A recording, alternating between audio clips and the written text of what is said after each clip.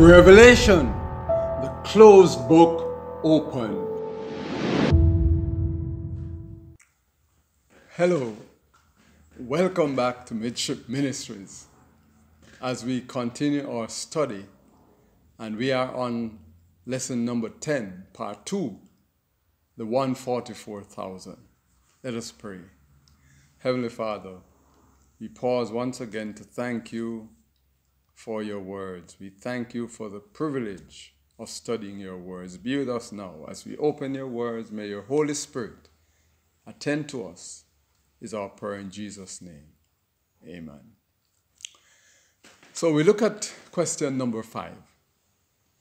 If the Jews did not keep their part of the covenant, what did God say would happen? Deuteronomy chapter 30. Verses 15 through 18. And it says, they would perish. They would perish. Rent lease is a similar covenant that is conditional.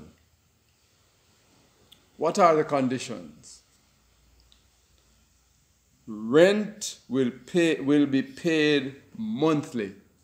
So I will give you my apartment. If you pay me monthly, I will allow you to use it.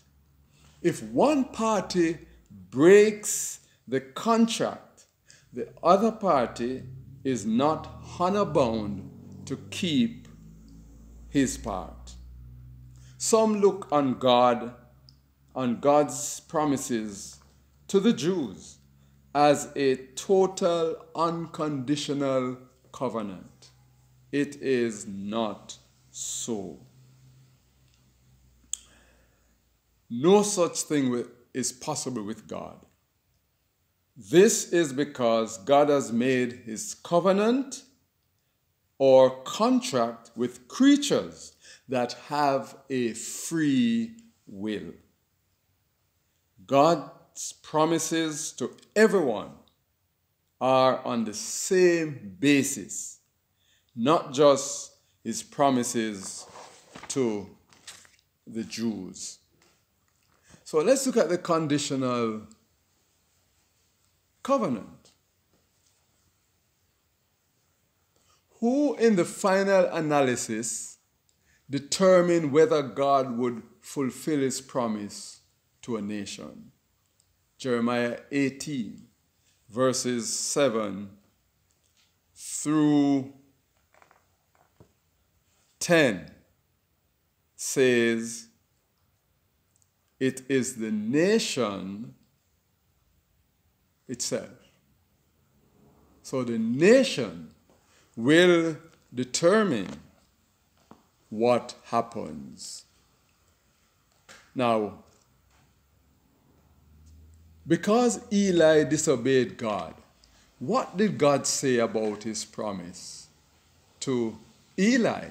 And I want to read this passage. It's Samuel, 1 Samuel chapter 2. 1 Samuel chapter 2, verses 30 and 31. Wherefore, the Lord God of Israel saith, I said indeed that thy house and the house of thy father should walk before me forever. But now the Lord said, be it far from me, for them that honor me I will honor, and they that despise me shall be lightly esteemed. Behold, the days come that I will cut off thine arm and the arm of thy father's house, that there shall not be an old man in thine house. Now, it is not a matter of God changing his mind. He is just keeping his promise. Obey me and live. Or if you disobey me, you'll die. That is the covenant. Now, once God promised an individual, can he change that promise? Ezekiel chapter 33, verses 13 through 16. And let me read that. Ezekiel 33, verse 13. When I shall say to the righteous that he shall surely live, if he trusts to his own righteousness and commit iniquity, all his righteousness shall not be remembered, but for his iniquity that he hath committed, he shall die for it. Again, verse 14, when I say unto the wicked, thou shalt surely die, if he turn from his sin and do that which is lawful and right, if the wicked restore the pledge, give again that he hath robbed, walk in the statutes of life, without committing iniquity, he shall surely live, he shall not die. None of his sins that he hath committed shall be mentioned unto him. He hath done that which is lawful and right.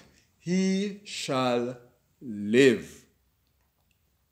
Now, God's relationship to individuals is on the same condition as his relationship to a nation or to churches. Now we can see that the vital importance of careful obedience to God's requirements. Satan soft-talked Adam and Eve into lightly regarding God's express commands to them. Their disobedience reversed their position with God. Today, it is the same with us. It is not enough to say, I love God. He will understand if I do not obey all his commands. We must love God and keep his commandments. The word is obey and live, or disobey and die. There is no once saved, always saved. I must maintain my relationship with God. Let us pray. Our Father in heaven, we thank you again for your words. Be with us now. Continue to bless us as we lift you up in the study of your word, we pray. In Jesus' name, amen. Remember, for additional information or greater clarity, contact your local Seventh-day Adventist church. God bless you until next time.